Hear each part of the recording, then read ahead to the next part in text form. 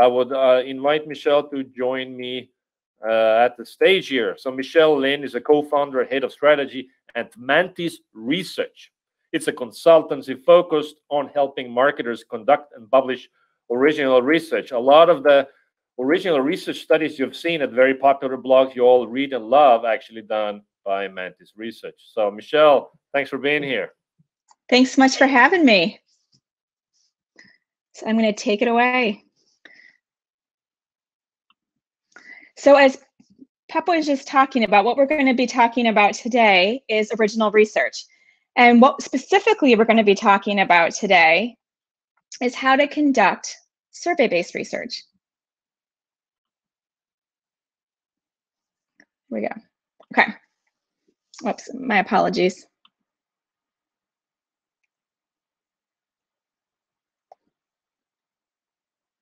Okay. Okay, hopefully everyone can see my screen. Sorry about that.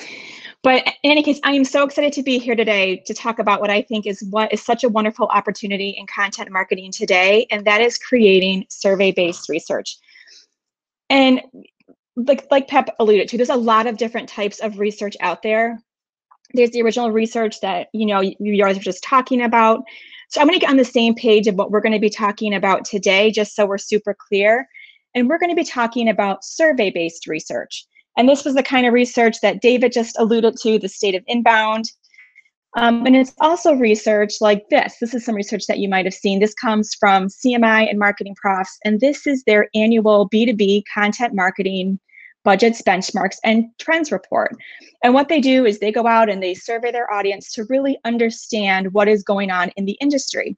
They then take those findings and then they report them back out so that their audience can really get a good sense of what's going on in the industry.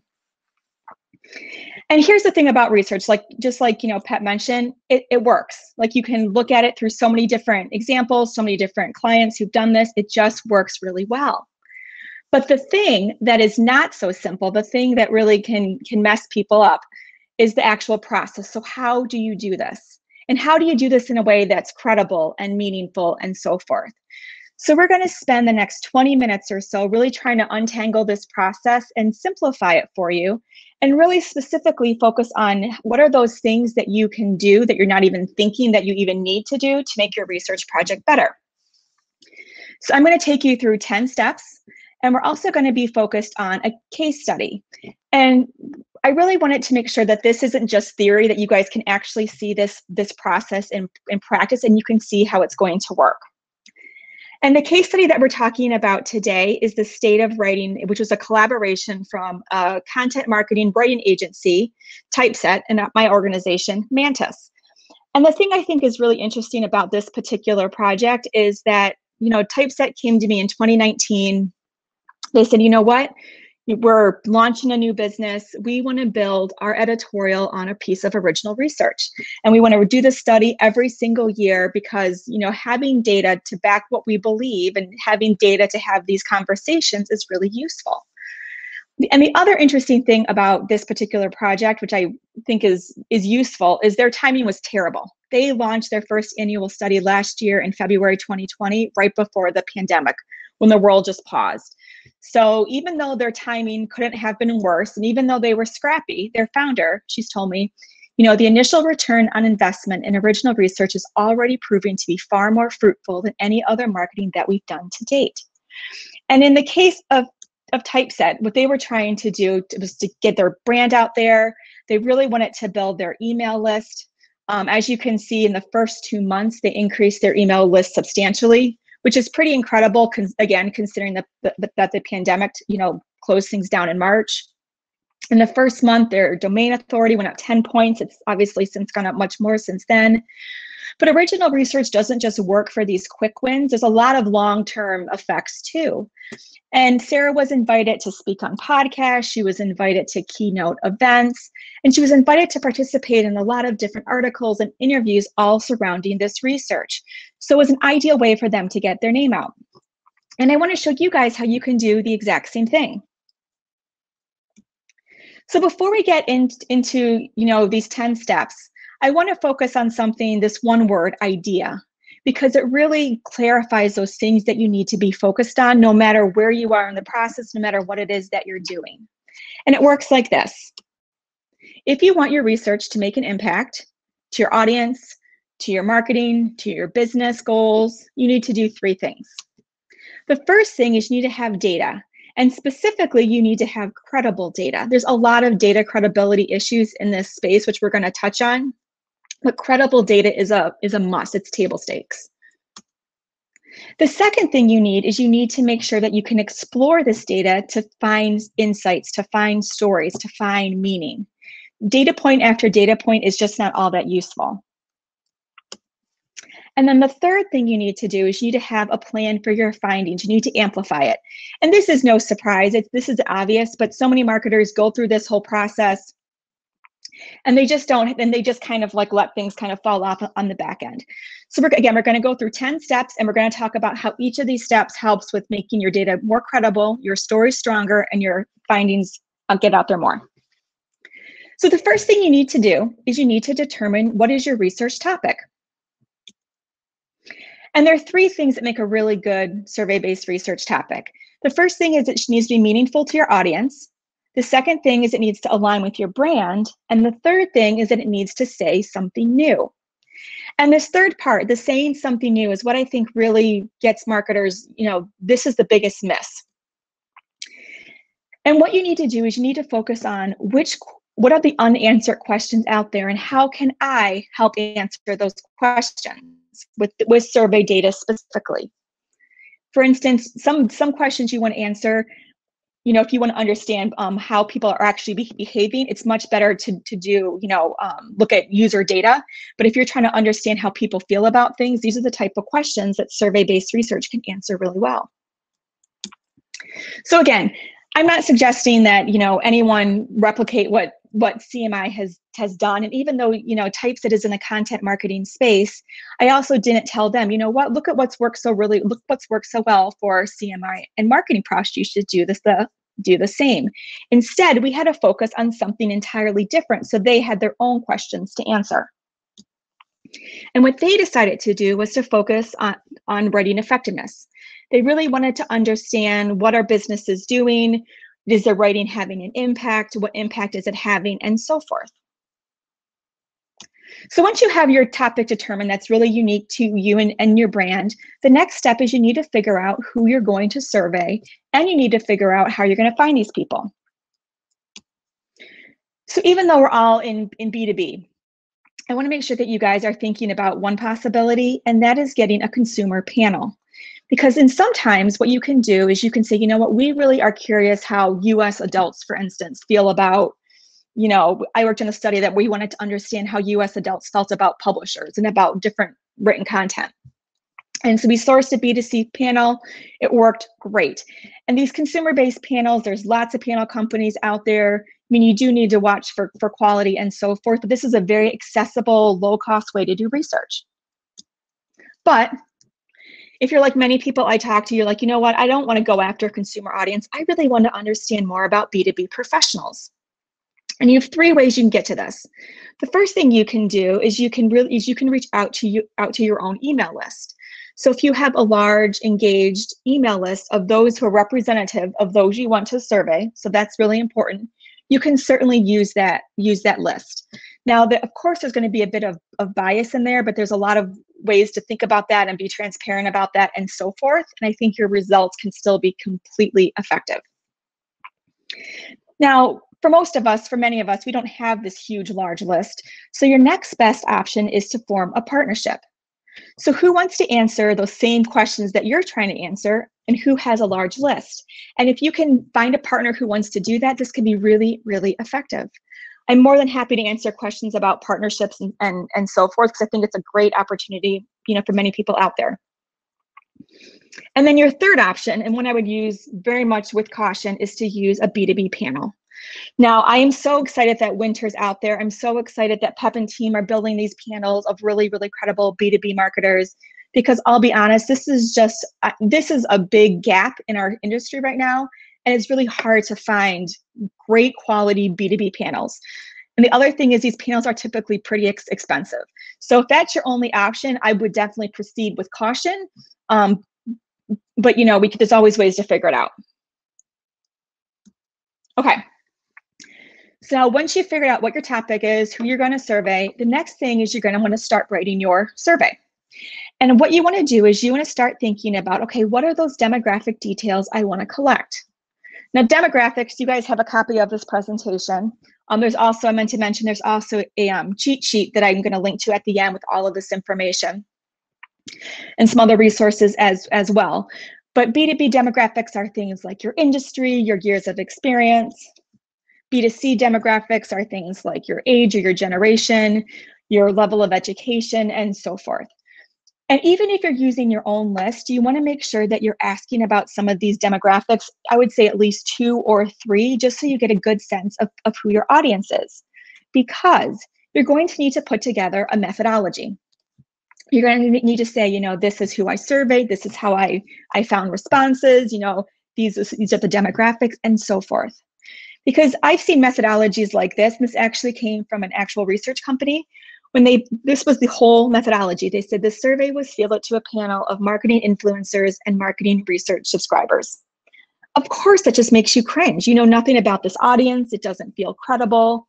It's just about as good as having no methodology at all. And what we find, we've done some research with BuzzSumo about this. What we find is 1/3 of people who do survey-based research are not even publishing their methodology. So again, this should be table stakes. If you do a survey, you publish your methodology.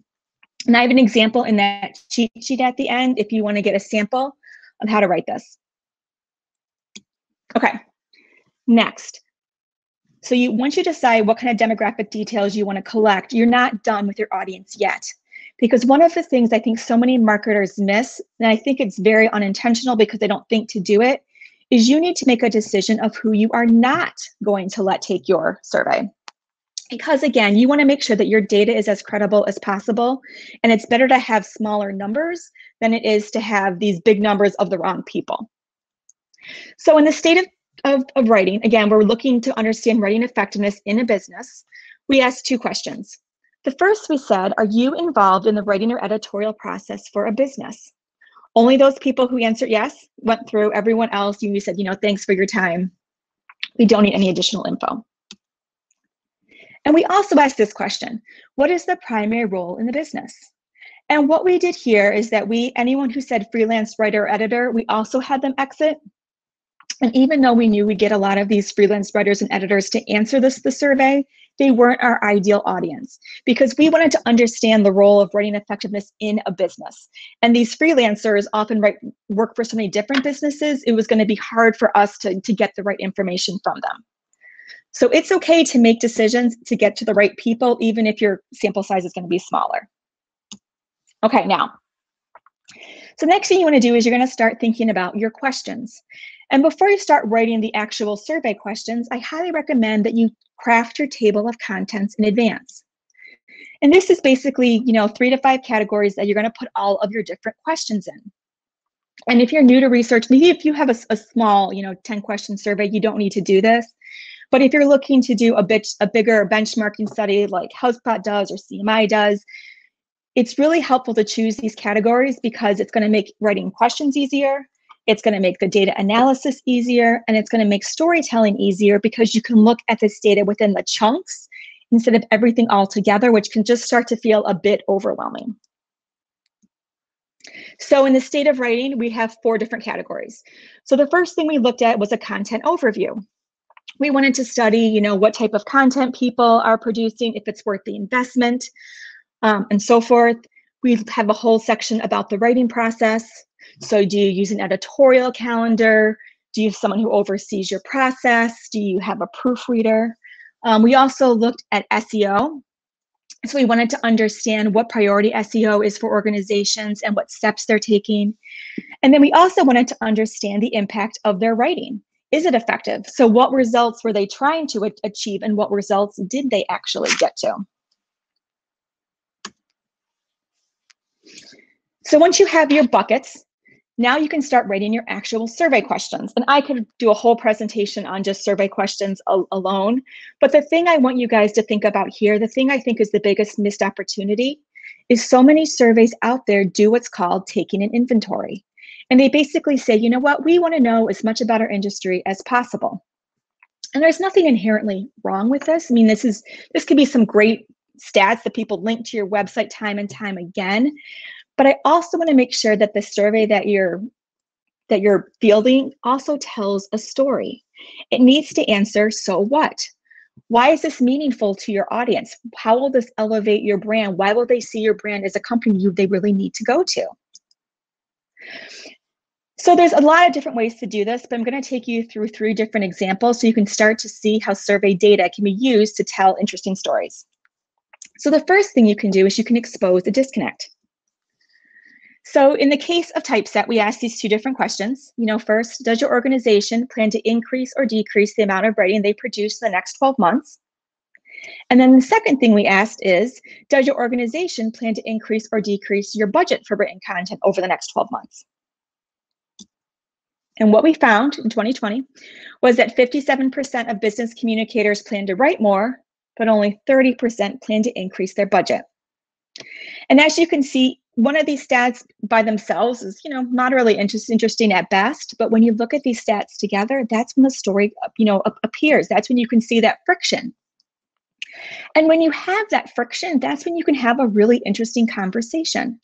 So I took this data out to LinkedIn. And for what it's worth, like I said, we published this study at a terrible time. I took it out, months after it was published. So these conversations are good for, many months. And I basically said, here's what we found. And I asked the question, does it make sense for companies to focus on creating more content if they aren't willing to invest more? And we had a really good conversation because most people said, of course you need to invest more. And some people are like, you know what, you can get it done. Okay, next. Surveys are also great if you want to uncover a pain point. And this is someone raising their hand saying, you know what, I'm challenged or I'm frustrated. So in this particular case, we asked a question, how easy or difficult is each of these steps in the writing process? And as a quick aside, we didn't say difficult because we don't want to lead. So we just want to say, is this easy to do or is this difficult to do? And what we found last year and what we found out in the study it's going to be published in the next several weeks, is the thing that's most difficult for marketers to do, and you might feel the same way, is that people don't know what their audience wants to read. Which it seems kind of like, but at the same time, and this is another great jumping off place for a story. So typeset can say, you know what, here's all these different ways that you can help learn what your audience wants to read. They can be a support to this challenge. And the last thing you can do is you can use your survey data to reveal a gap or an opportunity. So this year, when we ran the survey again, we knew that knowing what your audience wants to read is a pain point. So we asked, how do you determine what content your audience wants to read? And we gave them this list of options, which I believe that were randomized. And what we found, this is sad, maybe not surprising, but marketers are using all these things like analytics and social media, and they even talk to their customers support and their sales teams, but they aren't talking to their customers, which just like, and again, I'm so glad that companies like Winter are now in the mix, so you can use, those tools to really understand what your audience wants to read too. Okay, so you have your questions written, you're feeling good, you're going to tell a story. Your next step is to simplify the language in your survey. Because we're marketers, this happens, I see this all the time. This little comic, this guy says, so what do you do, Jake? And Jake says, we create award-winning custom outdoor living spaces. And this guy's like, oh, you're a landscaper. Mm-hmm. And we so often get caught up in the world of Jake where we're using marketing jargon, and it has no place in any of this, of course, but it really has no place in surveys. Get it out of there because people don't understand it, at least maybe not all of your survey takers. But even those things that seem really innocuous can cause problems too. So here's a question of a survey question gone bad. This question asks, how long does it take to produce an average page of content? Now this question has multiple problems, but let's just look at this word produce. What does this mean? Does it mean to write? Does it mean to edit? Does it mean to optimize? Does it mean to load? And because everyone who's answering this survey is going to be looking at this, defining this word differently, they're going to be answering it with a different lens. The data you get back just isn't credible. And it certainly can't benchmark like this particular study was trying to do. So I highly, highly recommend that you ask people outside of your inner circle, not people who talk in the same words that you talk in, to test your survey. If you have editors out there, they make great survey testers. They love to poke holes. They love to ask why. They love to ask who cares. So they're great testers. Next, clean your data. So many marketers I talk to, or so many marketers who run surveys, what they care about is the number of responses. They think higher numbers equals more credible data. And this drives me crazy because you don't know who those people are taking your surveys. And there is a level of quality issues with survey data. I'm not going to lie to you. So what you need to do is you need to balance the number of responses with the quality of data. Even if that means your data set's going to be smaller, there's things that you can do to check for quality. And I don't have time to go into a lot of ideas right now. I'm happy to answer questions on this. But one simple idea that I recommend everybody do is to ask at least one write-in question, preferably more, in every single survey. Because especially with B2B professionals, you will use this to clean your data. You're going to find people who have no idea what they're talking about. Those are people you get out of that survey as fast as you can, because chances are their other data isn't credible either. Okay, so once you have all your data back, you're finding your stories that you've try to uncover with the questions that you asked. It's now time to launch your findings. And here's the thing: I'm working on a presentation right now that's called how to create a year's worth of content from one research study. So I could go into much more detail, but in the time that we have left, here's what I want you to know. Here's what I want you guys to be thinking about. Choose one page. This can be a blog post. Andy Crestodina, who's speaking later today, he has a fabulous blogging study. It's been so wildly successful for him. Every link goes to this page. Or you might want to do something like JetBrains does. They have a great developer study that they do each year. And it's a lot more visual with their findings. And again, I link to these in the cheat sheet. But the point is, choose one page. It's not a PDF. It is not a form, but a page that's built for SEO. And then on that page, have a next step. So what is that thing you want people to do to engage with your brand more? And this is where I think a lot of marketers just forget about this step because they're so busy with all of the details. But decide how you want people to engage with your brand now that you've sent all these people here. Okay, so in the case of Typeset, what did they do? They have a blog post, and their call to action is to subscribe to their newsletter. And as you can see, their newsletter subscriptions increased. And then the last thing you need to do is you need to amplify. So even once your research is out, it's not just done. You need to start parsing off all of these little really interesting stories and sharing them in different ways. So you're going to have all of your amplification assets point to your one page, which will point to your next step.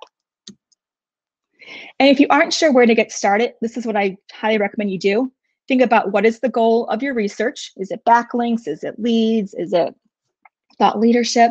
And how are you already marketing? And right there is going to be your best, easiest things to do. And this is just a really quick chart with some thought starters of different things that you can do with your research. Again, there's much more. I'm happy to answer questions, now, later. But there are many different ways that you can parse out the findings of your research in many different ways and many different channels.